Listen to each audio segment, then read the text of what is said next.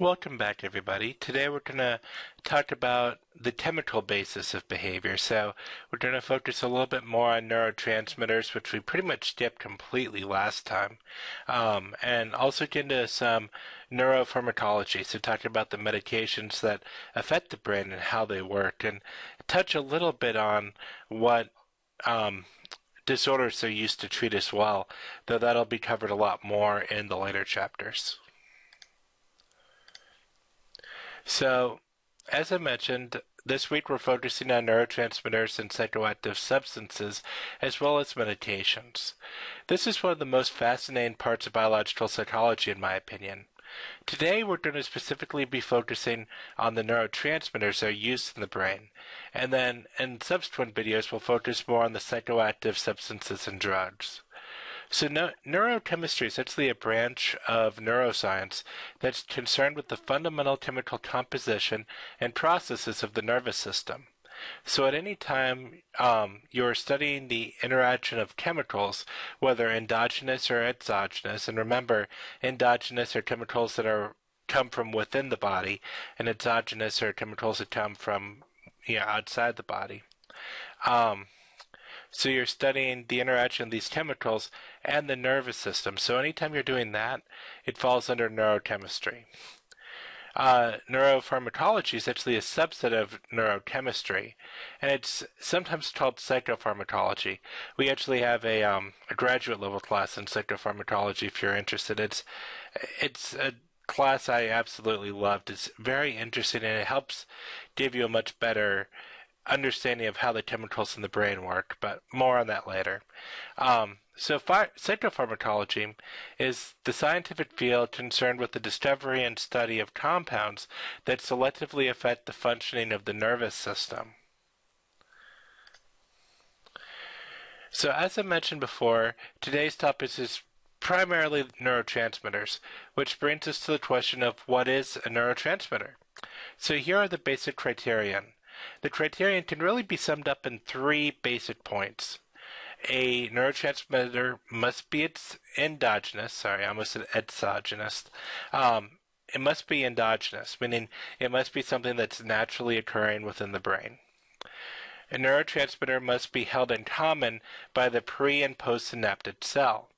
So it must be released by the presynaptic cell and also have a receptor on the postsynaptic cell in order to be a neurotransmitter. A neurotransmitter must also be necessary for intercellular communication. So by that we mean that they must be the mechanism that sends the signal, and if they get blocked, then no signal should be received.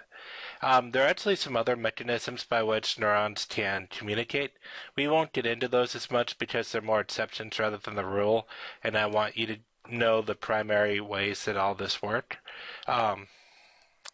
But with that, to be a neurotransmitter, it has to be the method of communication between the neurons. There are four types of neurotransmitters. They're the amines, amino acids, peptides, and gases. Amine neurotransmitters are based on modifications of a single amino acid nucleus. Some of the best known amines are acetylcholine, dopamine, and serotonin. Amino acid neurotransmitters are neurotransmitters that themselves are also amino acids. The best known examples of these are GABA, which is a key inhibitory neurotransmitter, and glutamate, which is an important excitatory neurotransmitter. We'll be talking about both of these a lot in the future videos. Peptide neurotransmitters consist of short chains of amino acids. So substance P, which is a key neurotransmitter for inflammation and pain, is a peptide. And there are also many of the body's naturally occurring opioids are peptides. And lastly, gas neurotransmitters are actually soluble gas, such as nitric oxide or carbon monoxide, that are produced and released by the neuron to alter the functioning of another neuron. So those are the classes you need to know, and this is going to, much like there's a table in the last chapter that you need to know, this will be a table you really want to memorize. You'll want to know, acetylcholine is an amine. You'll want to know that, for instance, GABA is amino acid. Just you'll want to know this table. So spend some time with that because that will be important in your preparation for the quiz. So we talked about this a little bit in previous lectures, but just for review, there are ionotropic and metabotropic receptors. Ionotropic receptors are fast. As soon as something binds to an ionotropic receptor, the ion channel opens. Very simple, very quick. Metabotropic receptors are a bit slower. When they're activated, they alter the chemical reactions within a cell, such as G proteins, in order to open an ion channel. So it's kind of a game of telephone in order to get the ion channel to open. Receptor subtypes are actually a new topic for this lecture. The main point to know here is that the same neurotransmitter can have different effects depending on the subtype of the receptor it binds with. The neurotransmitter binds with all of its subtypes. So with that, for instance, there are different subtypes of dopamine receptors. So dopamine will bind to all of them, but depending on which receptor it binds to, it can actually have a different effect. So the receptor type is important, and we'll see this when we talk about schizophrenia. So this helps explain why, for instance, with acetylcholine, you may remember I said that at times it can be excitatory and at other times inhibitory. This is why. It all depends on the subtype of the receptor that the neurotransmitter binds with. So here you just have a brief image of ionotropic versus metabotropic receptors. So again, with ionotropic, you have your neurotransmitter bind, and it will open the channel, so it's a very simple system. With metabotropic, you have it bind, which affects a G protein system, releases a G protein, and that leads to a change within the cell that leads to the ion channels opening. So this is a slightly slower but still very fast process, and you'll see a lot of the neurotransmitters we talked about actually use this process.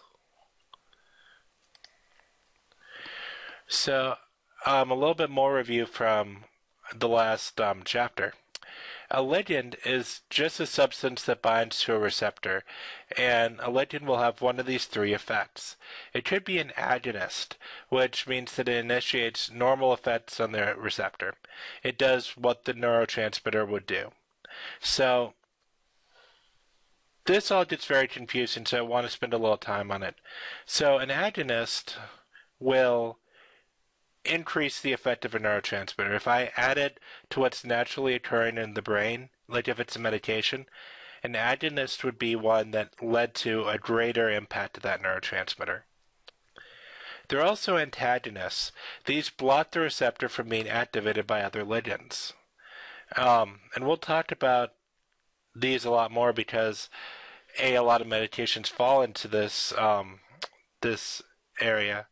I guess the same is true for agonists. We'll talk about both of those.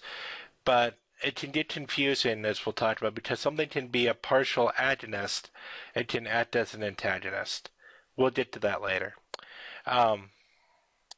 But just at this point, I guess, know that an agonist has the same effects or increases the effects of a neurotransmitter.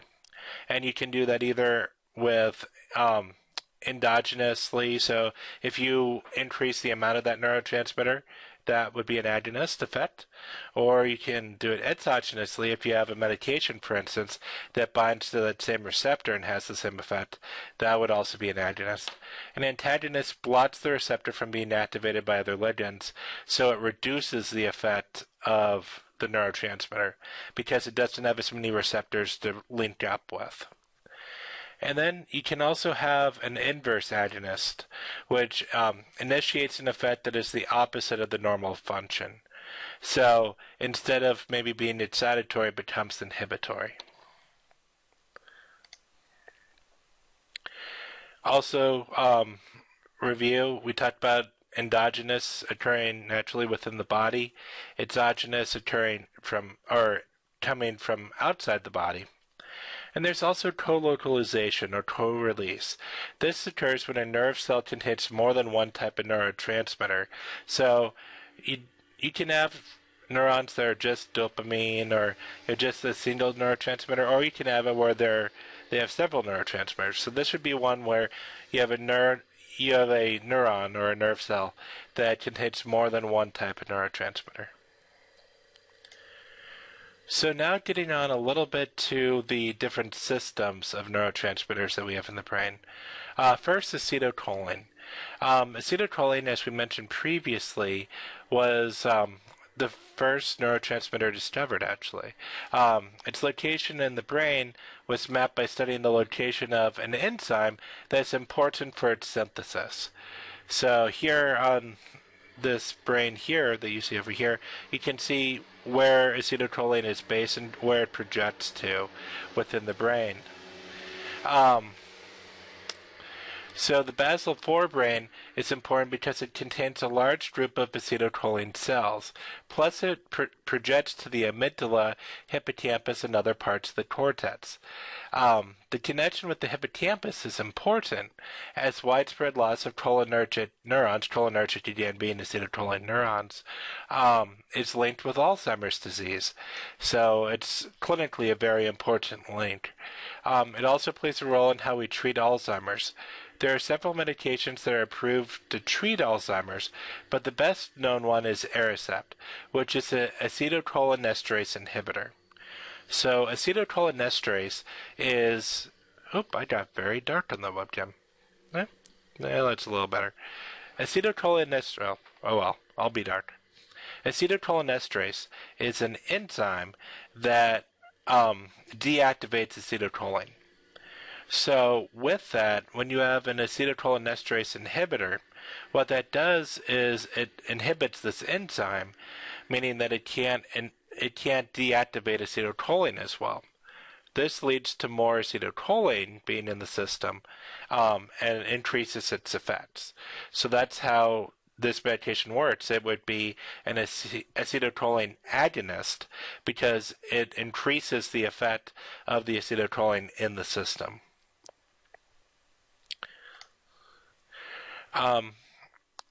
So also, as we mentioned earlier, the effect of a neurotransmitter depends on the receptor. For acetylcholine, we have two primary receptors. The nicotinic are primarily ionotropic receptors, so they're fast with opening ion channels, and they're also excitatory. They appear to be more associated with movement, which is why antagonists such as curare lead to paralysis. As you may have guessed, the exogenous drug nicotine is an agonist of the acetylcholine nicotinic receptors. So that's how nicotine works. It actually activates these receptors. The muscarinic acetylcholine receptors are primarily metabotropic, so they're a little slower, as we talked about. And these can be either excitatory or inhibitory. They appear to be important for cognition, as drugs that block these receptors lead to significant changes in cognition, including drowsiness, confusion, and blurred vision.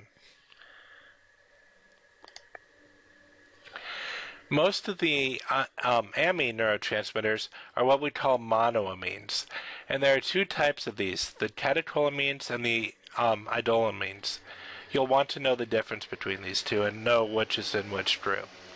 So, the difference between these two is how they are developed.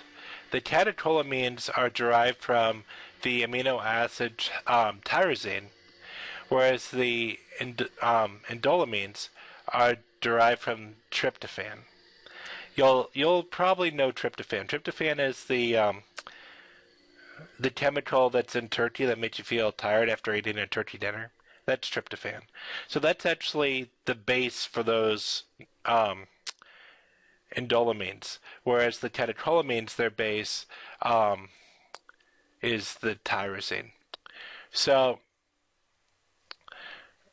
one of the things, this is actually one of those, every now and again you get to where you look at this stuff, you get to know it a little bit, and you just wonder. And one of the things that I just wondered when I learned about this is, look at the indolamines. Serotonin is one of the indolamines. So if tryptophan is the chemical that is the precursor to serotonin, why wouldn't I be able to just give people heavy tryptophan foods like turkey and have that treat their depression. Well, believe it or not, this has actually been studied, and it unfortunately doesn't work. So and Walter in 2011 did a study, and they found that unfortunately modifying the diet does not have a significant effect on serotonin levels. So if you're trying to treat depression, don't give someone turkey. Doesn't work. But however, you can tend to see how neuroscientists think about these things. This is how you come up with new treatments for medications is you look at what they do, you look at the precursors, and you say, I wonder if this works. Because let's talk about Parkinson's. With Parkinson's, you have a decrease in dopamine, and with that, we can't just give someone more dopamine. It actually can't cross the blood-brain barrier. So what do we do if we can't give someone dopamine? We actually give them a medication called L-Dopa. L-Dopa is the precursor of dopamine.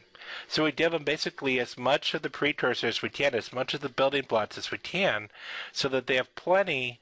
They have plenty for when, so that's not the limiting factor. That's not the bottleneck.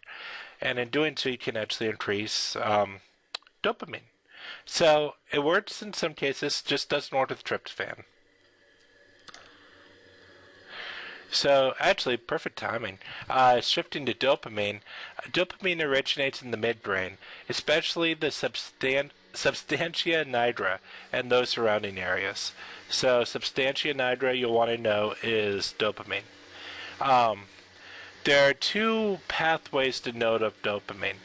First is the mesotriatal. Sorry, I'm not always great with pronunciations.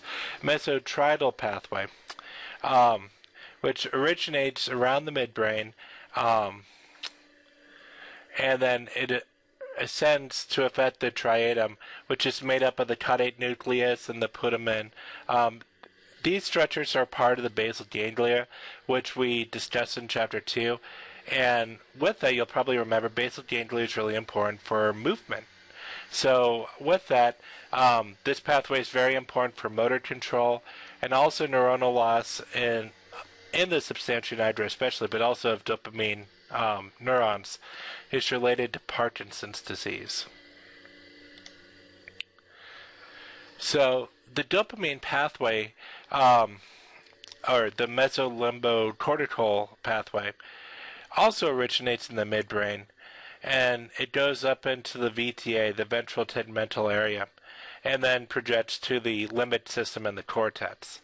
So this system's a little different. Instead of being movement, this system actually seems to be really important for the reward, reinforcement, and learning aspects of dopamine. And abnormalities with this projection are associated with schizophrenia. So as we'll discuss in later chapters, there are the D2 receptors of dopamine that appear to be especially associated with schizophrenia and the primary target of new antipsychotic medications. Norepinephrine is also known as noradrenaline, and it comes primarily from two structures in or near the brainstem: the locus coeruleus, which is part of the pons, and the lateral tegmental system, which is in the midbrain. All of the norepinephrine receptors are metabotropic, so they're that slower type with the G proteins that we talked about. Norepinephrine, as you can tell from the picture, projects very widely and affects many parts of the brain. And we think it's very important for many behavioral and psychological processes, including mood, overall arousal, and also sexual behavior. Serotonin is probably the one you most know. It's unquestionably one of the most important neurotransmitters in the brain, as well as for clinical psychology for that matter. The serotonin neurons are primarily located in the Raphe nuclei, and they're relatively few in number. There are actually only about 200,000 serotonergic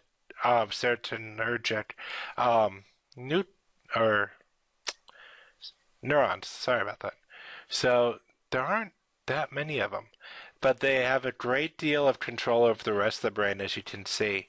All but one type of serotonin receptors are metabotropic, so they're usually metabotropic.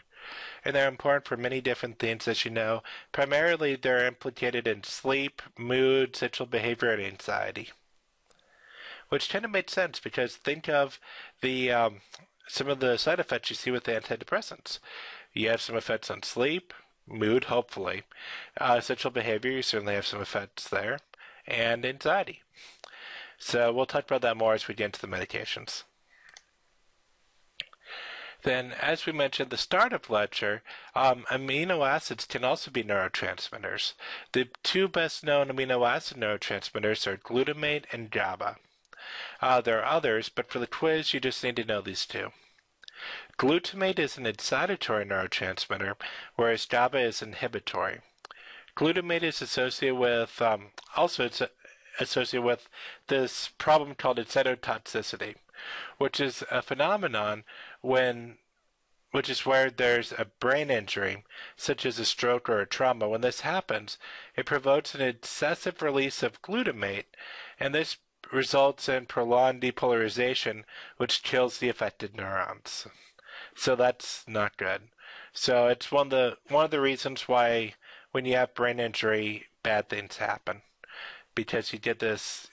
The cells the neurons fire to death basically, because you have so much excitivity. Is that a word? Oh well, I just made it a word. GABA has three primary receptors. There's GABA A, GABA B, GABA C. GABA A are ionotropic, and they create the fastest inhibition, whereas GABA B is metabotropic and thus associated with more of a slow-occurring inhibitory potential. Lastly, GABA C are ionotropic, and they use the chloride channel. Since GABA is inhibitory, GABA agonists, so again things that increase the effect of GABA, are often used as tranquilizers such as Valium, and they also can use GABA antagonists, on the other hand, can actually result in seizures. So if you inhibit GABA too much, you can have seizures because you don't have that inhibitory keeping it in check force in play. Lastly, peptides and gases can also be neurotransmitters. We'll talk about this more in future chapters, especially the opioid peptides, but for now all you need to know is that peptides and gases can also serve as neurotransmitters.